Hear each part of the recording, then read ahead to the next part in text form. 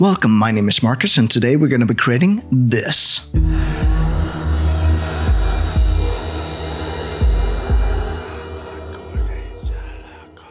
Now we're back in After Effects, so let's start by making the text. So now I've just written cheesy here, because, you know, we need it to be cheesy. I'm going to go down here into Animate with this little arrow here, and I'm going to click on Tracking. I'm going to actually animate this tracking here. So I'm going to go to the last keyframe by clicking End. And I'm gonna set the tracking amount to, or keyframe the tracking amount. And then I'm gonna go to the start of the frame and I'm gonna expand the tracking, something like this. I'm gonna press Shift S to, there we go, to bring up all these transform properties. And let's animate the scale as well. So go to last keyframe, make a keyframe, go to beginning, let's set it to like 90. Bam, something like this, so it just slowly scales in. There we go. I'm going to press U so that it only displays my keyframes or my animated properties.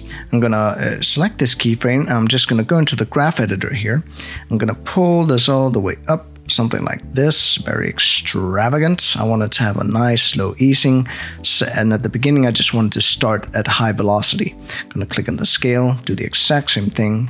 Click on these keyframes here. I'm going to just stretch these bad boys out and something like this. So we get this nice smooth. Now that we have the text, I'm going to pre-compose this. So Control-Shift-C to pre-compose. I'm just going to call it text. There we go. Now I'm going to go back into our main comp here. So let's start by making now the noise. So let's go up here into Layer, New, Solid. And we're going to call this one, you guessed it, Noise. So from here, from this layer, we're going to control the noise across all our compositions. So let's start by going over here to Effects and Presets. Let's write in Fractal Noise. There we go. Double click on that bad boy. I'm already now going to set it to swirly because we want it to be like this nice wispy swirly thingamabob. I'm going to increase the scale, something like Dios. I'm going to take the complexity down to 3. So we can already now actually, if we want to give it some evolution, so Alt click, hold Alt down while you left click it, and then write time times, I don't know, 30. Maybe that's a smidge too much, but that's acceptable.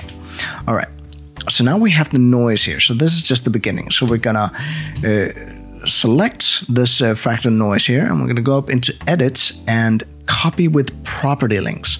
Duplicate this layer, select the noise, delete, and paste. Now this noise is going to follow our original noise completely. So this new duplicated noise, I'm going to click Control-Shift-C to pre-compose, move all attributes. I'm going to call this noise distortion, because this one is going to control the distortion of our layers. So I'm going to close this by, just close it just like this. There we go. So let's start by adding a image wipe, which is going to use the contrast of a certain image to wipe away this image. So we're going to go down here into Gradient and set it to be the noise distortion. Now look at this coolness. If we increase the completion, it's going to slowly wipe it away based on the contrast of our noise. So we're going to increase the completion until it is still actually white, because we don't want it to wipe away the actual logo yet. Then we're going to set the layer that it's looking at to also look at the effects and masks, so that we can control the contrast of this wipe by simply adding more effects to that layer. So next, let's start by adding a displacement map. That's right. Where are you? There we go. Double click. So this is also an awesome effect. I love using this. So if we set it to noise distortion and once again effects and masks, then we can set the channel it's looking at to be luminance in both instances. We can start distorting the fudge out of this, something like this. And see, now it's actually also again following the noise, which is quite awesome possum. Now the downside is that you can see it's going to be distorted all the time, and that's because if we look at our noise here, black will pull the values, will distort it downwards, and white will distort it upwards. And we actually don't want the black to distort it downwards at any point. So we are gonna, in the noise distortion, apply an effect called tint. Double click on that bad boy. So now we can actually set the black to be 50% white in brightness or 50% brightness. And what this will do is that the displacement effect will look as this as no displacement at all.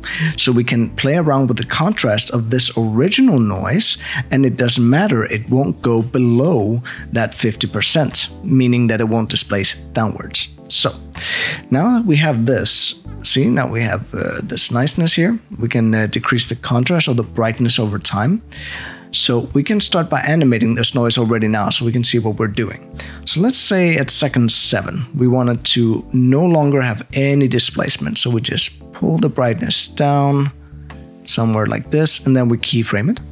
Then we go to the beginning and do the exact opposite. We're gonna increase it until, well, quite frankly, until it's quite distorted, so something along these lines. And we can even go into the text and just increase the displacement quite a smidge, something like this, really distort the living heck out of it. I mean, isn't that just, come on, all right. So now let's start applying some cool blur effects. So let's go over here into effects and let's call a vector blur, double click on that bad boy. You can also set this blur to follow a map. So let's say we wanted to look at the noise distortion. Let's increase the blur here, just a smidge, not much is happening. And now let's also apply effects and mask while we remember. I can turn it down to 60. You can play around with these settings until you're satisfied, you know. Just increase or decrease the softness of things. Actually, I want to decrease this. So the downside to using the same map is that it's going to blur everything because it interprets everything above black as something it should blur. So if we take this noise distortion and duplicate it, and let's call this noise blur. Now let's take it with this tint effect here and maybe apply an exposure so that we can control it later on. Exposure. Double click. And let's go down to text here and let's set it to look at this noise blur instead of the original one. So already now we can see a little bit of a difference. We can actually just play around with the gamma, you know, play around with the contrast a little bit, making sure that it doesn't blur as much some places. So something like this. And now let's apply another cool effect called compound blur. Now this is also awesome because we can also use a map. So let's say noise blur, and once again effects and masks. And already now we can start to see some interesting looks here, right? It's blurring the map according to the contrast. So if we actually just animate this forward, you'll be able to see that there's still parts of the image that are blurred and others that are not. So right now there's probably too much contrast. That's why it's doing this very contrasty wispy thing. So I'm going to go into noise here. I'm going to set it all down to 40 or something.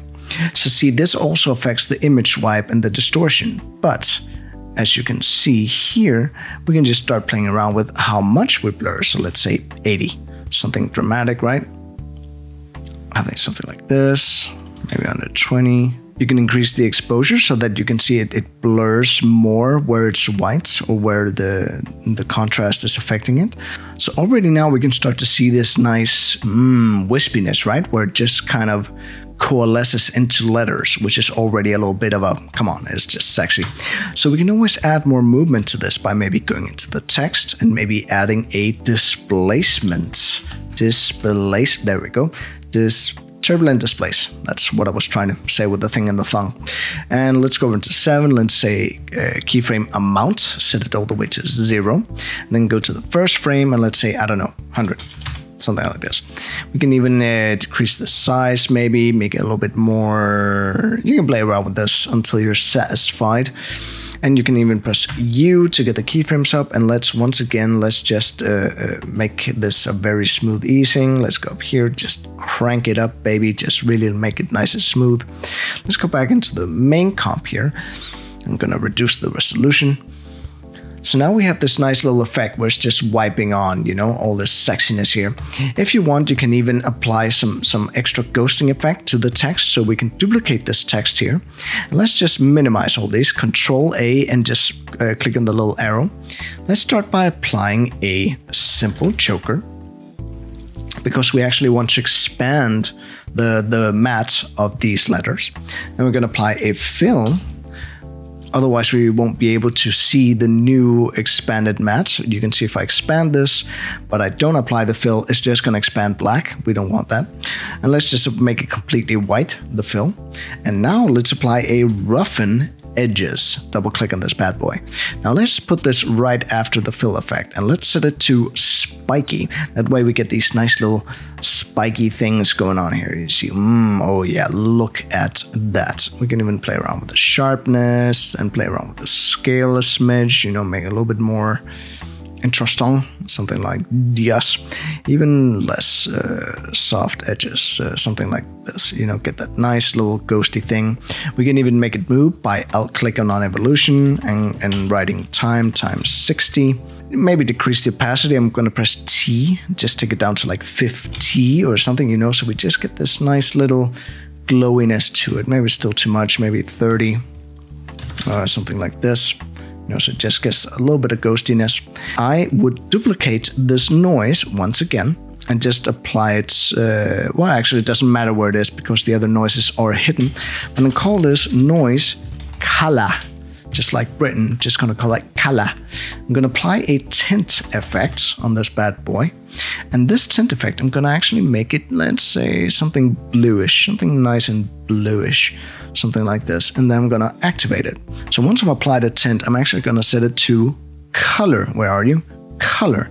That's why it's applying the color of its own of itself onto other layers below it. I'm even going to set it to use the transparency, so it only applies to layers or the alpha of layers below it. So if we can see here, if we activate the alpha, it's actually not applying any alpha itself. Or we can also just, you know, apply a set matte effect, which I apparently can't write. Double click. I'm going to set this to be the text layer and effects. And there you go. Now we can also just, you know, alphamat it like this. The downside is we're not getting as much color. So I'm going to apply a curves effect. Double click.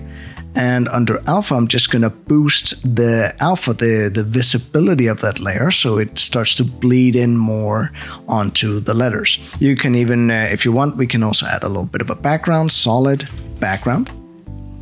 Just put it below everything. And we're going to apply a gradient, where are you? Gradient ramp. I'm going to set this white one to be something nice, dark and blue, something like this. It's too saturated. And we're going to set it to radio ramp, and we're going to swap the color so that the blue is at the top and the black is at the bottom. We're just going to move the bottom a smidge so we get this nice wispiness on top of this gradient. So that's pretty nice. So the downside is we're not getting much color in these wispiness either. So if this is the only thing you have in your scene, you can basically just set the noise to apply color to the entire scene. Something like this, and you can play around with the color a little bit more, you know, make it a little bit more dark blue, something like this. Here we go. And now we also want it to be a little bit more ghosty and frightening. So let's apply a adjustment layer here, and I'll call this blink. And I'm going to apply an exposure to this layer, which I'm going to use to make the entire scene blink. So now if we go up here to exposure, I'm going to alt-click on exposure, and I'm going to write a little expression called wiggle. And then let's say 10 and 0.3. So wiggle basically shakes or creates random values within the values you've created. So I'm saying that change the value 10 times per second, and it should change between 0 and this much per time it changes. So as you can see now, it's going to do some nice little blinking thing. Blink, blink, blink, blink, blink, blink, blink. And if you want, you can even make this a little bit more dramatic by, you know, creating a 3D camera if you wanted to.